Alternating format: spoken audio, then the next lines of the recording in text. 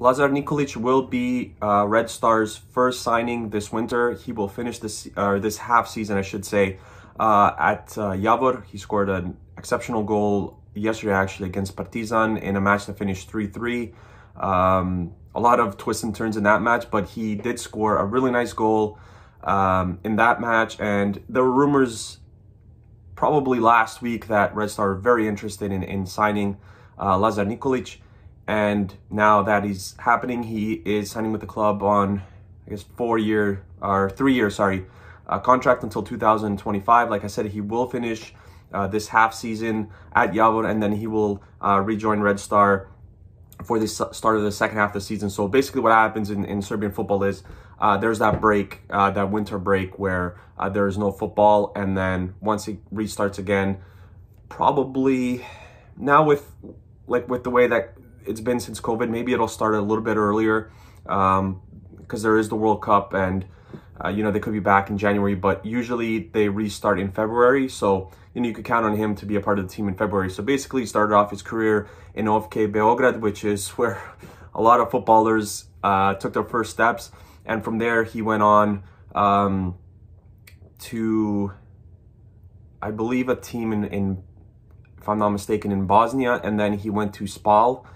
in Italy, and then he joined Javor. So what's kind of interesting with him is he's shifted from a right midfielder to a right wing back, and now he's a right back. So in essence, you could kind of use him in all those positions. He's very familiar with them all, although this season he's been predominantly a right back, which if you look at the current roster, the only real right back that we have is Marko Gobelic, and Irakovic has filled in at the position, and he's played very well considering he's a center back. But I fully expect Lazar Nikolić to challenge Gobelic in that for that right back spot, and I think if he impresses, he will be the starter. Red Star also has two players, I believe, on loan. One at IMT Belgrade, and the other one, I think, Grafičar, who is the affiliate.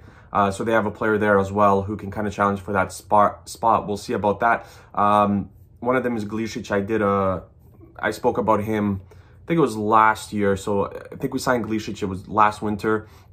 And I spoke a bit about him joining the club as well. So, like I said, with Lazar Nikolić, you get a player who can play in different positions. I think he's played left back as well. I looked at some of his on Transfer Market, like the positions that he's played throughout his career, or even this season, and it's been 5-6 matches at like right back, and then 4 or 5 at right midfield, and then defensive mid, left back. So he's kind of filled in all these slots for Javor, who is struggling a lot this season. I think they're third last in the standings, which maybe doesn't mean too much now because there's a playoff and you can kind of get back into it, but they have struggled. And like I said, last week we heard rumors about Lazar Nikolić possibly joining Red Star, and now it's official on a 3-year deal. Kind of excited to see what he has to offer to the team. 2 goals, 2 assists this half season, if I'm not mistaken, and he has been one of Javor's better players. So looking forward to seeing him in the red and white. He was officially announced, presented today. So like I said, he's going to be with the club in that second half of the season and hopefully push for a starting spot. Good to see us trying to get, some of the younger Serbian players in the domestic league to kind of plug into our lineups. Obviously, a lot of work to do, a lot of pressure playing for the club. And, I wish him all the best, and hopefully he makes the most out of this signing.